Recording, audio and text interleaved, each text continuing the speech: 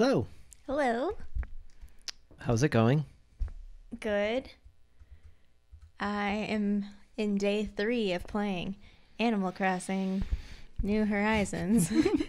Oh, that's what the NH is, yeah. I was wondering. I knew there were other words associated with it, but I never actually bothered to look it up. Yeah. How's it going on in that game? You're enjoying yourself? Never played Animal Crossing before.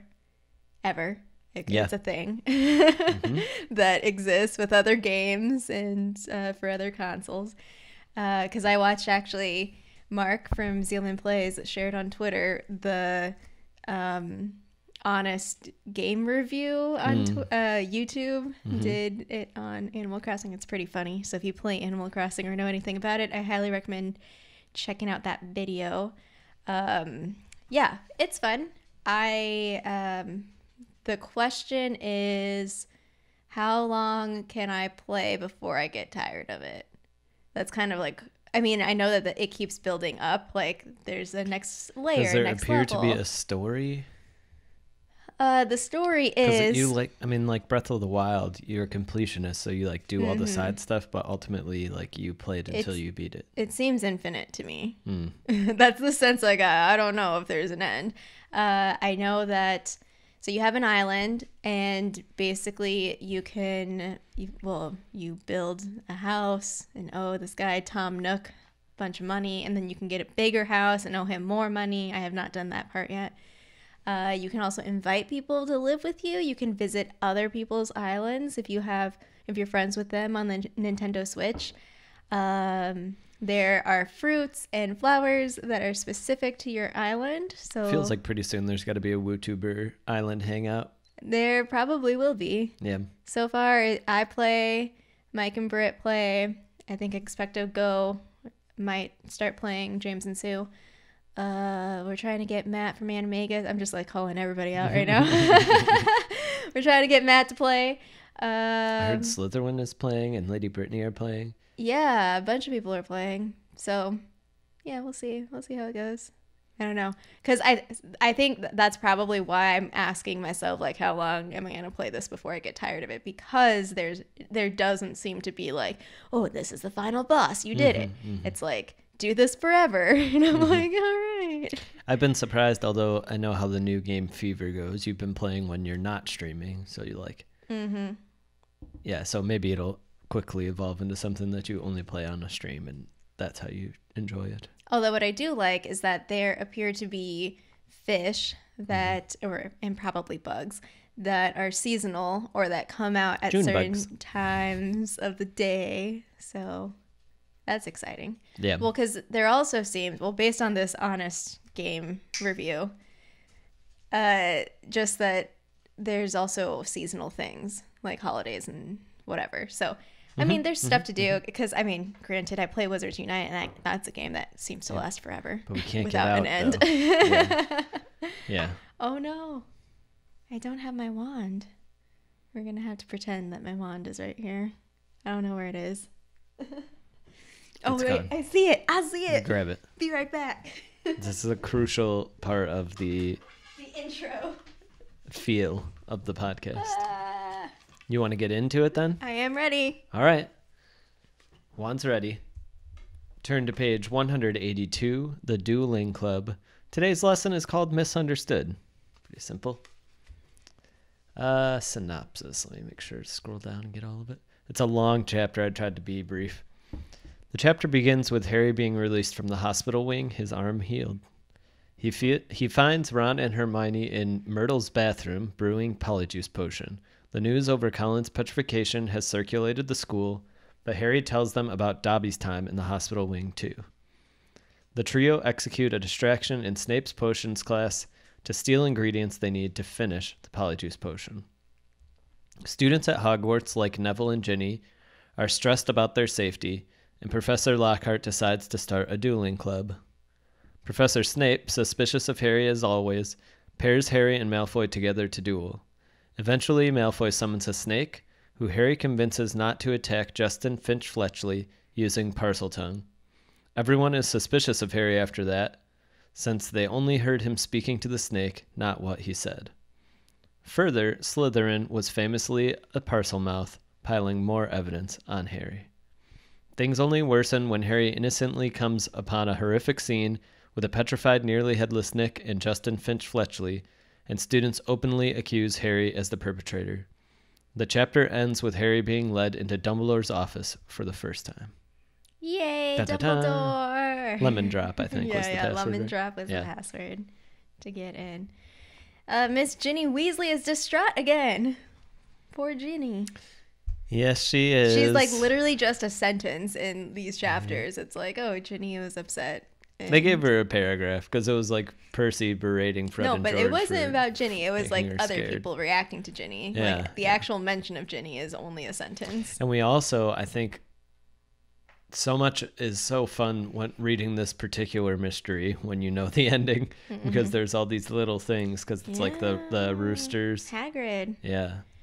Yeah. Second rooster, whatever. So I loved the trade that was going on, the hidden trades among students, because they're freaking out. They're like, we need these like magical objects. Sure. And Neville, okay, so the things that Neville acquires are a large, evil-smelling green onion, which is a very strange thing to describe. So when I was browsing through Harry Potter lexicon and all those sites, apparently the description might be similar to something called a Gertie root, which Luna Lovegood will mention later in a later book. Yeah. So apparently a Gertie root can protect against gulping plimpies. So it's something. I don't know. Yep. I don't even know if Checks out. if the students like actually suspect a specific, beast or creature thing. Right. But they're just pulling at anything. So there's another thing that Neville acquires is a pointed purple crystal, which made me laugh because when I was reading the forums, they were like, yeah, that might not actually be effective. It might just be, just this thing, like a stone. Yep. And then the third thing is a rotting newt tail. So I was trying to find anything specific on this. I couldn't. Apparently, newt or salamander tails can rot off. Like, that's a thing. And apparently that actually also comes up with Hagrid, like, says something about how to cure it. I don't know. Salamander rot. Yeah, I think so. Yeah. Mm-hmm. And newts can regenerate their limbs. Yes. Their eyes, their spinal cords, their hearts, their intestines, and their upper and lower jaws. That is amazing evolution. Yeah. Actually. It's crazy. Astonishing. Yeah. I can't believe that. Harry needed a potion to regrow his bone. I know. Well, I mean, it was pretty quick. It was Saturday was the Quidditch match, and then Sunday morning he has his bones back. So no, it's pretty astonishing. Yeah. That was crazy. Yeah. We get into actually your card though was from the potions fiasco, right? Yes. That Harry started. Yes, he fires off the firework. That was the scene I actually left out of there. I knew I did in the synopsis, but yeah. Harry tried not to laugh as he watched Malfoy hurry forward. It's going to be tough to get to look right, but you can try if you want. It's usually pretty blurry. Well, I think it's because our faces are here. I don't know how to make it not have my face. Yeah. How do I cover my face? Look at the swelling solution. Just put it closer, maybe. Oh, there you go. Look at those eyeballs. If you're watching the podcast episode, you have the puffy eyes, you have the puffy nose that's like weighing Draco down. I remember we had opened that one, so when I got to the scene, I was like, oh, we opened that one because we talked about it. Yeah. Even though I don't think we published that video yet, I was like, oh my gosh, look at this. I didn't remember the scene. I didn't recall it from my reading. Yeah. And then we get into the Dueling Club, which Lockhart, classic Lockhart. So the students that are in the Dueling Club, I mean, I don't think we get all of them, but we know our trio is in there: Seamus, Neville, Justin Finch-Fletchley, Draco, and then Millicent Bulstrode, who Snape pairs Hermione with. Mm-hmm. She is a half-blood Slytherin witch, although the Bulstrode family is actually one of the Sacred 28. We also have Ernie Macmillan, which we'll get to also Old Arnold. later. Ernie is a Hufflepuff, pure blood, part of the Sacred 28. His family is the Macmillan family.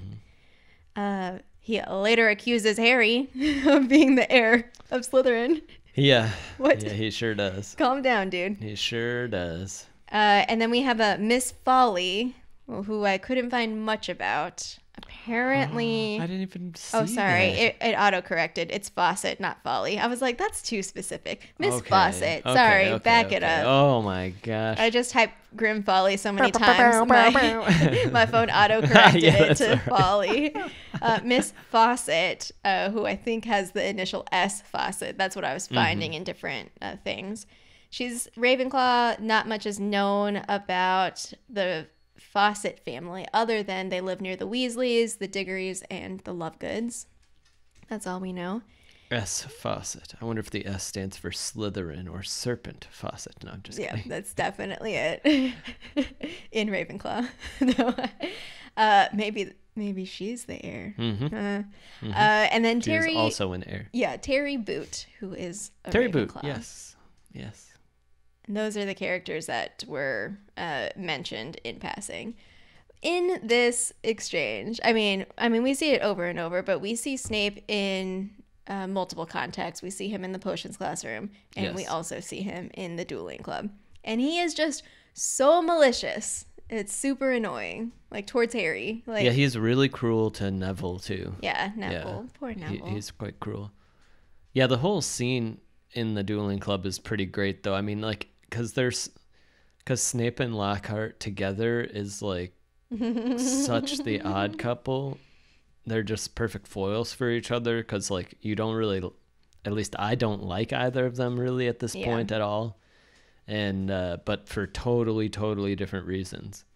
That there is something like somewhat satisfying about Snape just blasting Lockhart in the chest with Expelliarmus.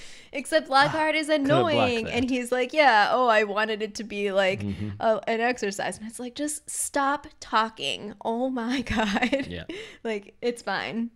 Yeah. You're incompetent. It's fine. Whatever. Yeah, that's perfectly the way to describe it. Is like everything Lockhart says is like an eye roll and a sigh, and everything Snape says is like a dagger. He like Snape doesn't waste his words. He's very mean with them. Oh. And then we get this spell from Malfoy.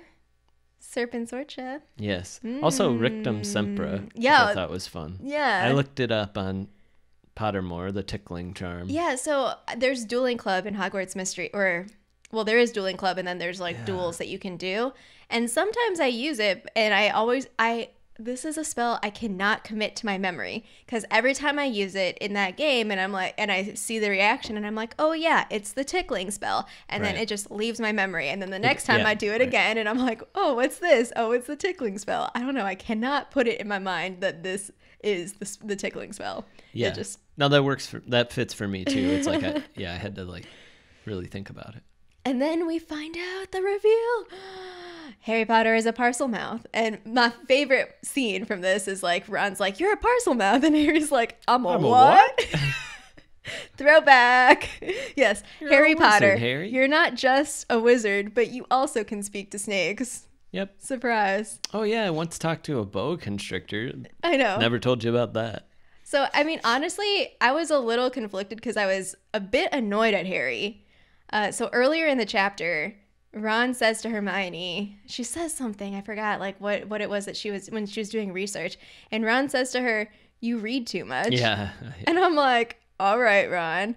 But at the same time, if you think about it, Harry and Hermione kind of they don't really start off like in the same timeline in terms of like, Harry basically just finds out about this wizarding world, like, I don't know, less than a month before he goes off to Hogwarts. But they're both in a similar position where there's not really like a history that they grew up with. Yeah, it always bugs me that Harry doesn't read more. He doesn't offer, like, okay, and so I wrote in my notes, so like. It just doesn't mesh with how, because I've, of course, played through it, right, of like, oh, what if I was a wizard? And I'd be like, I would find out everything. Well, it doesn't, okay, so in my notes I wrote that he doesn't have to be like Hermione. He doesn't have to try to know everything.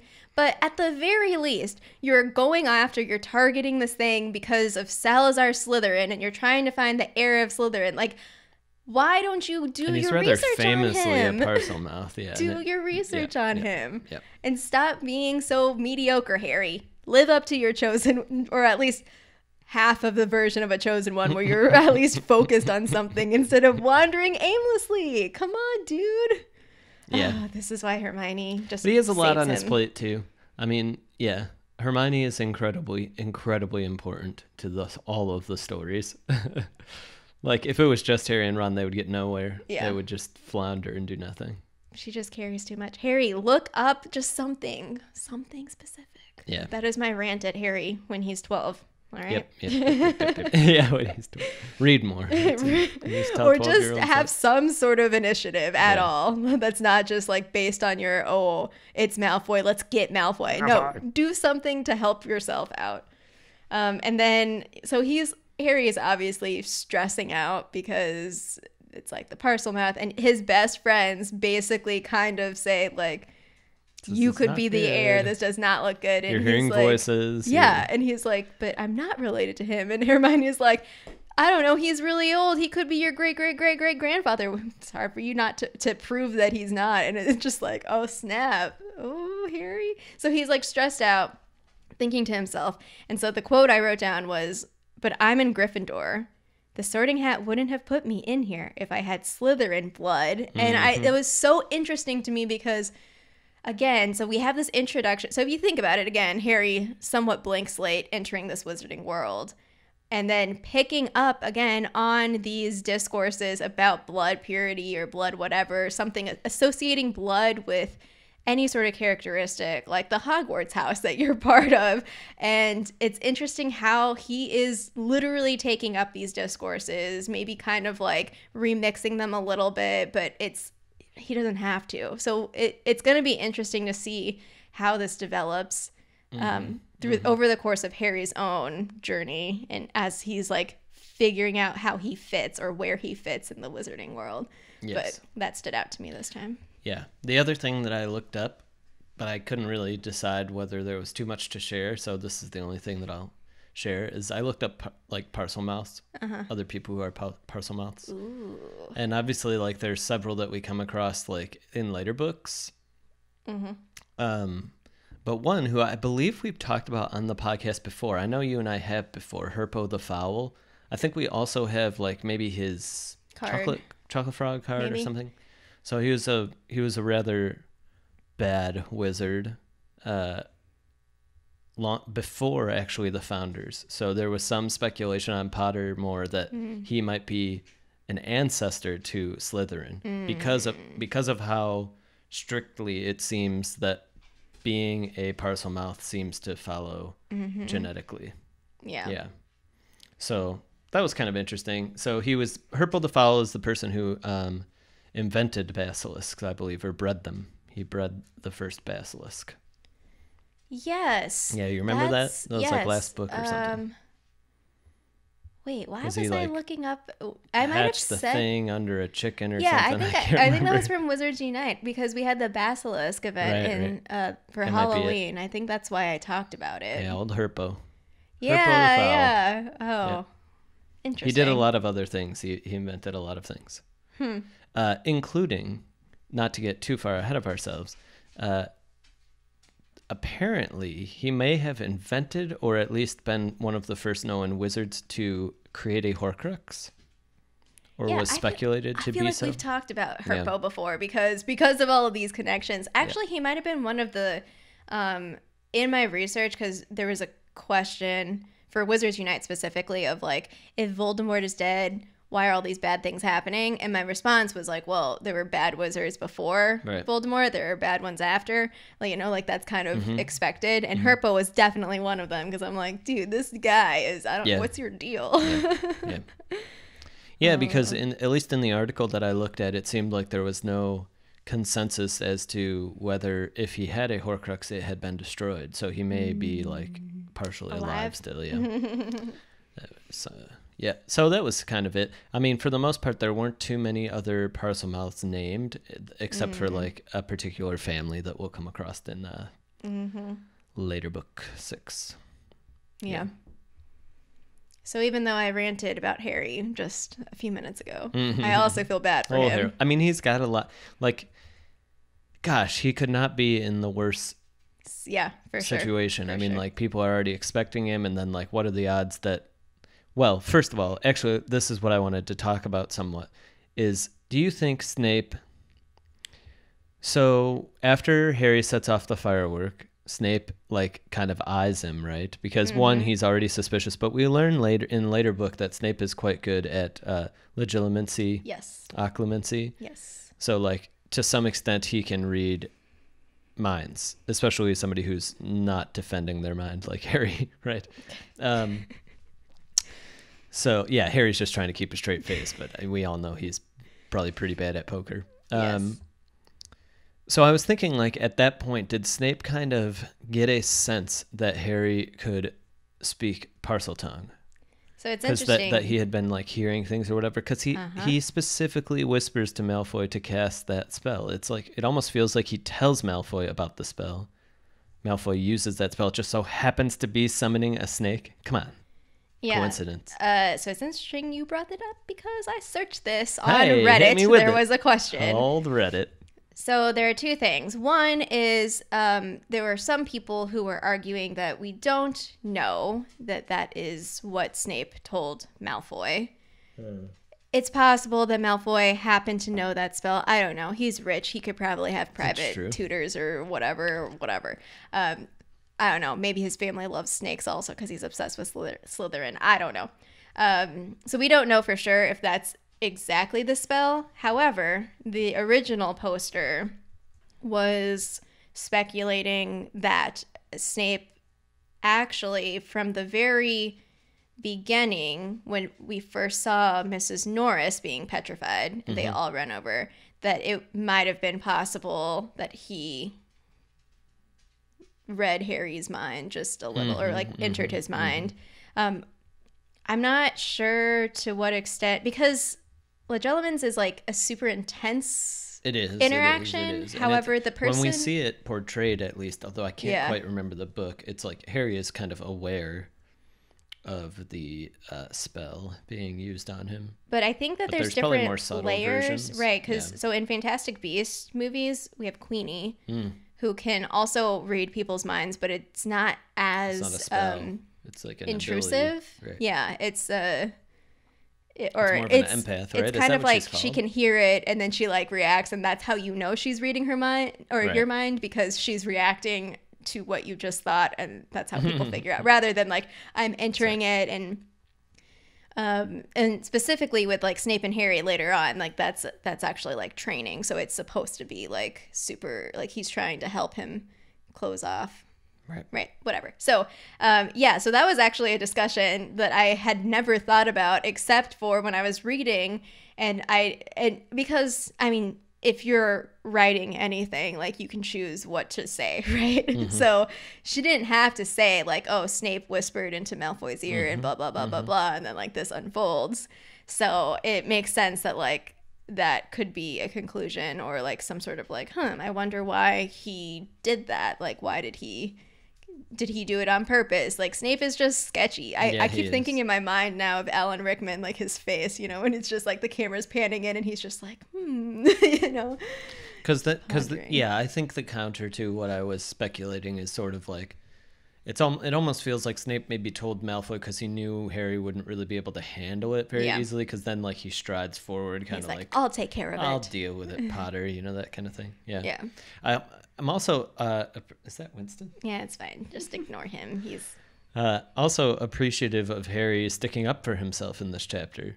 He actually he does, because sometimes he just walks away, which is a good strategy, but with Ernie, he's just like, no, dude, I was so angry. I was telling him telling the snake not to attack Justin. Like, give me a break.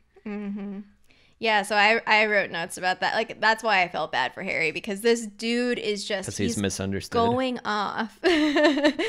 Ernie is just railing. Like, he's with his Hufflepuff kids, And like, so you have people and they're kind of like, I don't know. And he just keeps going on. And it's like the very like, just ugly, like rumor. Like you're just building this rumor. You know nothing about Harry Potter. You know nothing about his circumstances, but you're trying to craft this narrative to fit whatever it is you're trying to say. And it's so disturbing. I don't like it. And you know what? It's very disturbing. And you know what's even more is that it has a payoff. It's quite fascinating how J.K. Rowling weaves this type of thing, what rumors are about and how much they affect how people treat Harry. Because in my search on Parselmouth, couple of quotes that I found from later books. One is from Rita Skeeter. Yeah. And one is from Fudge, Minister of Magic, both referring to the fact that Harry is a Parselmouth and holding it against him, despite at least one of them kind of